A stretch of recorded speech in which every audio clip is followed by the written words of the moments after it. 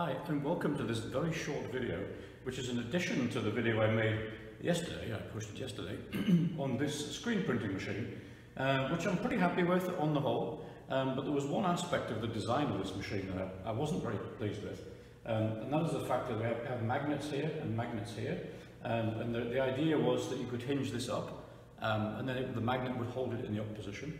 And it does kind of work, but it's really fiddly to get these magnets on the frame and these magnets to line up. And if they don't line up exactly and join exactly parallel to each other, then they don't actually hold. So what I was thinking of doing today was a small modification to this machine.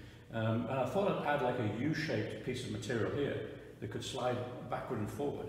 So the idea being that you could slide it out and you could put the frame up and then you could slide it in, and then the U-shaped material would hold this up. So I could make this out of metal, I could make this out of wood. I think maybe I'll make it out of wood first and see how that works, because that's easier to do. If it works well enough, but I feel like it needs more strength or something, then perhaps I'll remake it in metal later. But I'm going to try out the concept at least, like a proof of concept, by using some plywood, some very thin plywood here, some thin plywood here, and a little block of thicker plywood at the edge, and a couple of screws and a slot so that it can slide back and forward. I think I'll try that first in wood and see if that solves the problem. So this is my pile of scrap wood. I think I should be able to find something in here just to make a small U-shaped piece of wood. Maybe there's some thin ply here. This might be pretty useful. I think that's 3/4 inch plywood there. I think that might work for the other piece. Yep, I think that'll do me. I'm thinking is that if I put this here, attach it with a couple of screws so that this can slide backwards and forwards, I could slide it out, I can hinge the frame up, I can slide it back in, and then it will hold the frame like that. So I found these 1/4 inch by 1.5 inch bolts, which I think will work perfectly for this job. I want to cut a slot kind of like this, so that the bolt will slide back and forwards, so allow this to slide back and forwards. And so I'm going to cut the hole using this drill bit in my drill press, just by making a series of holes. This is a 7/16, so it's like 1/16 wider than a 1/4 inch bolt, so it should give it enough room to slide.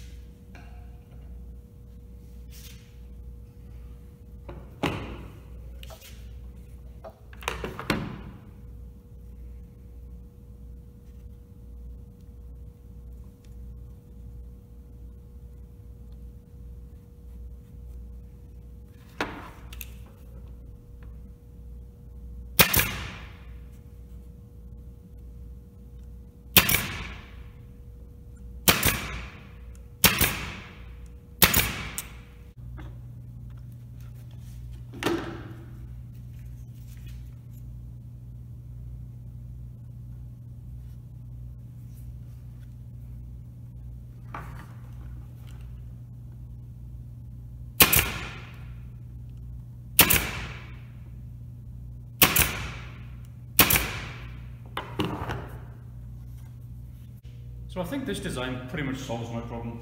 I can lift my silk screen up, push that over, hold the silk screen, print my t-shirt, pull this back, drop it down. It works pretty smoothly. It works with any size of frame. This is quite easy to move in and out. Yeah, I think I don't need to make a metal version of this. I'm pretty happy with this as a solution. So if you saw the video on making this screen printing machine, and you saw that we weren't very happy with the idea of having magnets here, and you want to make a small adjustment, building one of these is actually pretty easy, just a few bits of plywood of different thicknesses, and it seems to work pretty well. So I'm happy with it. I'm going to go with it. Thanks for watching the video.